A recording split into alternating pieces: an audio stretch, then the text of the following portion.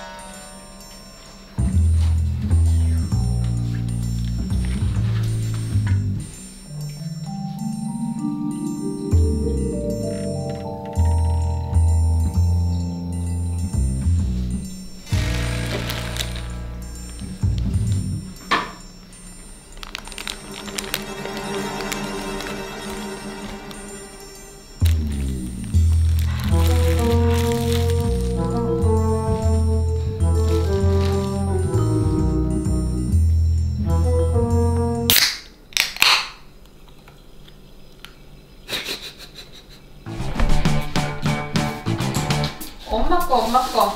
루루카 아니고 엄마 거. 루루카 아니고 엄마 거예요. 무슨 소리를 듣고 왔어? 엄마 밥 먹으려고 조용조용 하고 있었는데. 엄마 맘마 엄청 맛있어 보이지? 너네 방금 밥 먹었잖아. 이제 엄마 밥 먹을 차례야.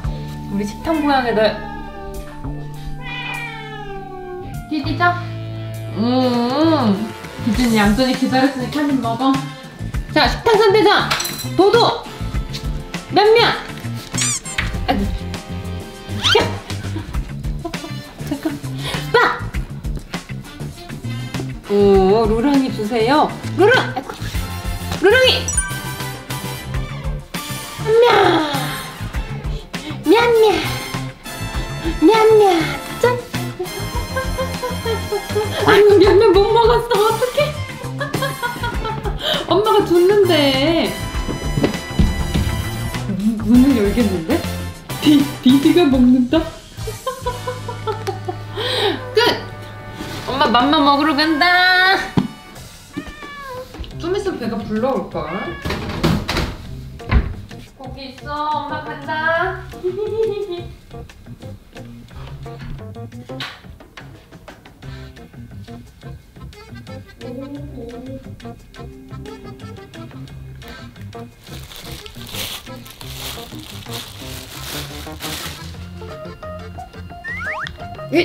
우와.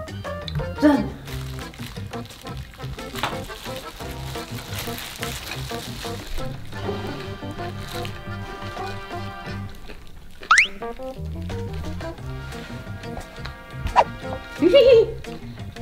잠깐 내려가. 뚝. 됐어. 우리 토토는 세상에 얌전히 기다려요. 엄마 생각에는 여기 선생님 무슨 양념을 했을지 모르니까 주면 안 될 것 같아.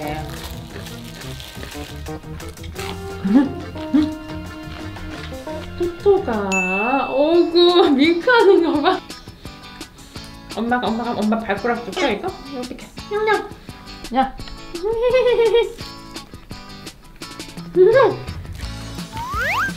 야. 엄마도 맘마 좀 먹어야지. 시선을 뗄 수가 없어. 닭고기. 형님 발은 왜 먹어? 엄마 이제 간다. 이거 치우고 야매 하나 줄게. 야매. 가자. 다 먹었어. 가자.